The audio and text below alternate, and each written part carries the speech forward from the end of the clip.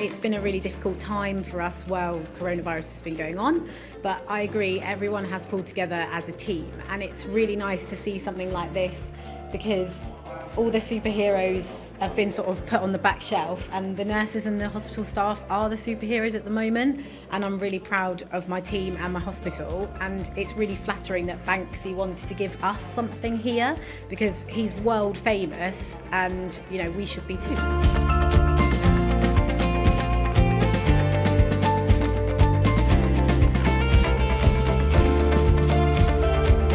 Actually, we're not really certain how it came about, but we did get contact from Banksy and his colleagues, and the first thing we did obviously was to check its authenticity. Couldn't quite believe it when it turned out to be true, but I'm really thrilled that he's chosen Southampton to recognise the work that's going on in the NHS and its friends at the moment. It's great. Well, and I've got a little toddler at home, and actually seeing this is just, yeah, it's beautiful.